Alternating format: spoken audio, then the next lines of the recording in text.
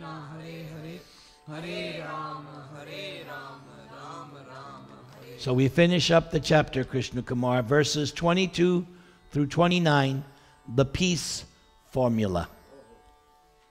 So there's a formula for peace. An intelligent person does not take part in the sources of misery which are due to contact with the material senses. In other words, sense gratification. You enjoy sense gratification for a little while, but what happens? Sense gratification does not last. Sukha, material pleasure, is not ananda. Ananda is eternal. Sukha is temporary. So any kind of sense gratification, ears, eyes, nose, tongue, skin, any kind of material sense gratification, the happiness is there, but it doesn't stay. And that's why people become unhappy, because you want that happiness. But, right? So the first time the person smokes the cigarette, he gets some happiness, he thinks. But now he has to do it again, and again, and again, and again. And then, lung disease. He becomes addicted, right? Same way with drinking. They drink, okay, nice. Now I want another. But what are they looking for? They're looking for that high. They're looking for that pleasure. But now you have to take more. So now you need 2 drinks to get to that. Then later on, now I need a bottle. It's like yesterday, I went to the store to buy something, the grocery store, and there was the guy ahead of me, some old guy, what was he buying for his lunch? 3 big cans of beer. And he was bragging to the guy, "This is my lunch." 3 big cans. So all the material senses are like that. You chase after this happiness, but becomes illusory. You're chasing after. You've heard me say 100 times, person makes $1 million, now I want 2. He's never satisfied. I have $1 billion. No, that's not enough, because this other guy has 10. I want to be the richest man. But you're still only going to eat 6 chapatis, whether you have $1 million or $10. That's right. Yes. Yes, even having all that money, you have so much anxiety because someone is going to try and take it. The government's going to take it. This guy's, my enemy, is going to take it. There's no end. O son of Kunti, such pleasures have a beginning and an end, and so the wise man does not delight in them. So here's Krishna's argument. What's wrong with sense gratification? Such pleasures have a beginning and an end, and so the wise man does not delight in them. Nothing stays. Before giving up this present body, if one is able to tolerate the urges of the material senses and check the force of desire and anger, he is well situated and is happy in this world. So here is free will. Here Krishna is pointing out, it's up to us. That's our end. We have to learn to tolerate the urges of the material senses. The senses are pushing. Rupa Goswami says, Vacha Vegam, Manasakroda Vegam, Jiva Vegam, Udarapasta Vegan. These are pushings, urges. And what's a Goswami? Can tolerate, control them, not give in. Just like classic Ekadasi. I don't know about you, but whenever Ekadasi comes, all of a sudden, now I want to eat rice. All the other days of the week, rice is okay, nice, but Kama Ekadasi, ooh, I feel like having rice. Why is that? Because in the mind it says you can't eat today. Yes, yes, but I have to control it. I don't know for you, for me, Ekadasi is hard. Because I see all these, or at Janmashtami, you're fasting all day. By 2 o'clock, oh my God, I'm not going to last another minute. Ugh. And then you see from the temple all the mahas coming out and you're going, wow. Then 4 o'clock comes. 4 o'clock?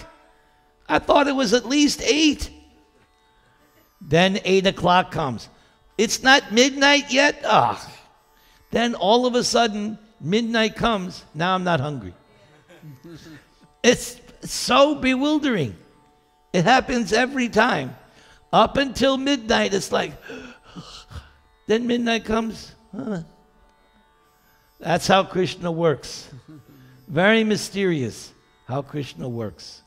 So you learn to tolerate the urges and check the force of desire and anger. For instance, when Bhrigu was sent by the sages and demigods to test who is supreme, so he went to his father, Lord Brahma, and didn't offer obeisances. Brahma immediately got angry, but he checked himself. Then he went to Lord Shiva and criticized, and Lord Shiva was going to get angry, but Parvati checked him. All right? He went to Vishnu and stepped on his chest. And notice how Vishnu spoke. Oh, did you hurt your foot? Then Bhrigu could realize, here is the Supreme. Because even I kicked him, he didn't get upset. In fact, he was thinking, oh, he said, Vishnu said, oh, my chest is so hard-hearted. You are a pure Brahman. Certainly you must have hurt yourself on my chest. Just then Bhrigu went back and said, as far as I'm concerned, Narayan Vishnu, he's supreme. He's always Shanti, Shanti. I don't know about you, someone kicks me, I'm going to get very angry. And you would too, right? It happens in the kirtan. Somebody stops, hey, what are you doing? You know how it happens sometimes in the kirtan. Somebody steps on you. Yes?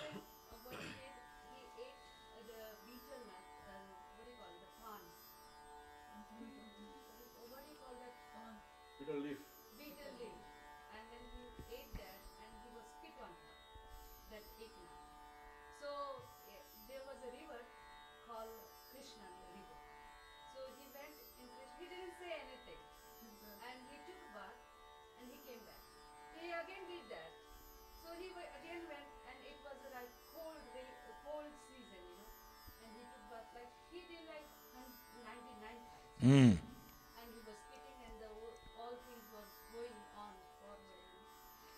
So the 100th time that saintly person came, Eknath, and he said, is your tummy okay? Let's go home and I'll give you honey so you will feel better. So yes. Yes. Similar. Very good. Okay. Next sentence. One whose happiness is within, who is active and rejoices within, and whose aim is inward, is actually the perfect mystic. He is liberated in the Supreme, and ultimately he attains the Supreme. So what is the Supreme that we want to attain? Yes, the spiritual sky, Vaikuntha, which we will get now because we did this 5th chapter of Bhagavad Gita. Yes, we want to go back home, back to Godhead. That is our supreme. It's not to come back and take birth in Placentia or Irvine or Roland Heights. That's not our supreme. Or take birth in Trump Tower. Our supreme is to go back home, back to Godhead. Those who are beyond the dualities that arise from doubts, whose minds are engaged within, who are always busy working for the welfare of all living beings, and who are freed from all sins, achieve liberation in the Supreme. So I mentioned this last Saturday. Devotees work for the welfare of all living beings. We are trying to give Krishna to everyone. That is our job. We want to see that everyone becomes a devotee, following in the footsteps of Prahlad. Prahlad told Nrsinga, I do not want to go back alone. I want to take all these fools and rascals with me. And Prabhupada was the same way. That's why he created ISKCON, so that so many people can have the opportunity to go back home, back to Godhead. Yes. Good. Those who are free from anger and all material desires, who are self-realized, self-disciplined. So see there again, self-discipline, that's up to you. You have to discipline yourself. You can only teach your children so long. At some point, they have to learn to be self-disciplined. They have to get it, that it's in their interest to be self-disciplined. And constantly endeavoring for perfection are assured of liberation in the Supreme in the very near future. Shutting out all external sense objects, keeping the eyes and vision concentrated between the two eyebrows, suspending the inward and outward breaths within the nostrils, and thus controlling the mind, senses, and intelligence. The transcendentalist aiming at liberation becomes free from desire, fear, and anger. So we get the same, because that's the yogi, we get the same benefit chanting Hare Krishna. Hare Nama Eva Kevalam. We're going to get the same benefit as this yogi simply by concentrating on chanting nicely every day. Get the same benefit. Because Lord Chaitanya says, Chaito Darpanam Marjanam. You cleanse the mind. Bhava Mahadnirvapanam. Bhava Mahadavag. You extinguish the blazing fire of material existence. If you extinguish the blazing fire of material existence, you're liberated. So this is the second benefit of chanting. You become liberated. You extinguish the blazing fire of material existence simply by chanting. One who is always in this state is certainly liberated. Final verse. A person in full consciousness of me, knowing me to be the ultimate beneficiary of all sacrifices and austerities, the Supreme Lord of all planets and demigods, and the benefactor and well-wisher of all living entities, attains peace from the pangs of material misery. So that final verse is the actual peace formula. So let's go over what we have to know. So number one, full consciousness of Krishna. Always being conscious of Krishna at all times. Now, what does it mean to be Krishna? You are the Supreme Lord of all planets and demigods. That's number one. That's what it means to be God. That's why we're not. We don't even own our own city, right? But Krishna is the, what does it say? Ultimate, okay, it says here, the Supreme Lord of all planets and demigods. So all the demigods are under Krishna. Some people don't like that, but that's what Krishna says. I am the Supreme Lord of all planets and demigods. No exceptions. Everybody's under Krishna.